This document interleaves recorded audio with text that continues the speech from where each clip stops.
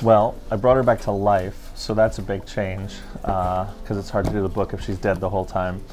But beyond that, I think the big thing for me is I want to do a story that focused more on Jean than the Phoenix as a whole. There have been a lot of stories involving the Phoenix recently where Jean is sort of a second-tier character, and so I really wanted to focus on her because she's one of my favorite X-Men and she's one of the original X-Men, so I thought that was pretty important.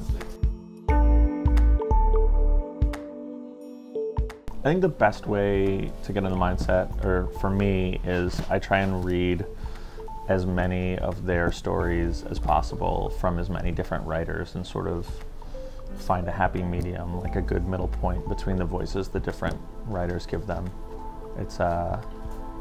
It's always a little bit of a balancing act because everybody does their characters a little different, but that's sort of what's fun about Marvel, is seeing someone's take on things. But for someone like Jean, for Phoenix, like a lot of that is just reading Chris Claremont a lot. But yeah, I mean, I think it's just doing your homework. Yeah, I loved working at Forbidden Planet.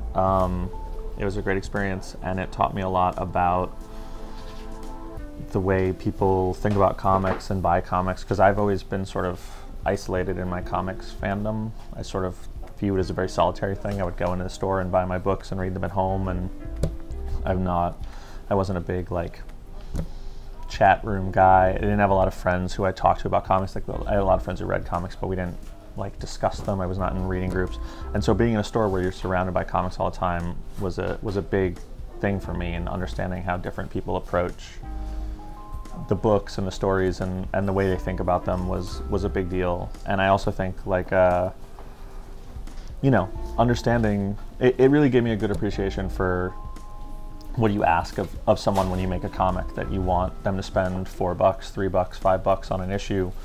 What that means to a lot of people. So it's a tricky balance, but I think working at Forbidden Planet really helps me to figure that out.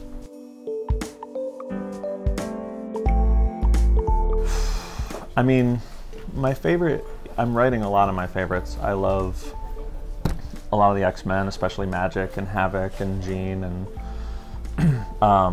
Cyclops and Wolverine are two of my favorites, and I haven't written them because they're both dead, and that's sad. And Daredevil is a big one for me.